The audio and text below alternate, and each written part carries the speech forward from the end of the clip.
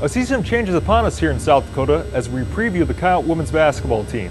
New players, new coaches, challenging schedule, lots to cover here in Coyote territory, so let's get started. Head coach Amy Williams replaces Ryan Williams after Ryan took the head coaching job at Colorado State. Amy has a deep background in Division I hoops, as first an assistant coach at Texas San Antonio, then as an assistant coach and recruiting coordinator for Oklahoma State and Tulsa. She recruited the 19th ranked recruiting class for Oklahoma State in 2003. She spent the last 5 years coaching at Rogers State, an NAIA school in Oklahoma. However, Williams and her staff have some work to do this season as they work to replace a trio of seniors from last season. Amber Heggie, Annie Roach, and Jody Boss combined for nearly 60% of the team's points, 52% of the team's rebounds, and 86% of the team's blocked shots last season. All three also started all 31 games for the Coyotes. While that leaves a hole, Williams and her staff believe that the tools are there to fill in those holes, starting with a pair of senior guards.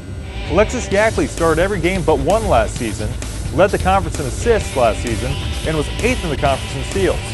She also had an assist-to-turnover ratio of 2.3 to 1.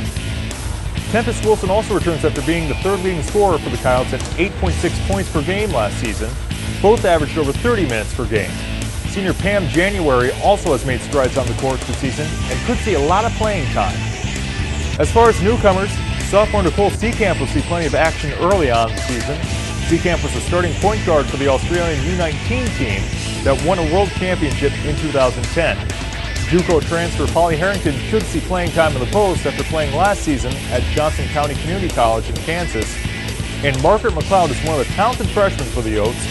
She averaged over 16 points and 14 rebounds her last year of high school. Finally, a look ahead at the schedule.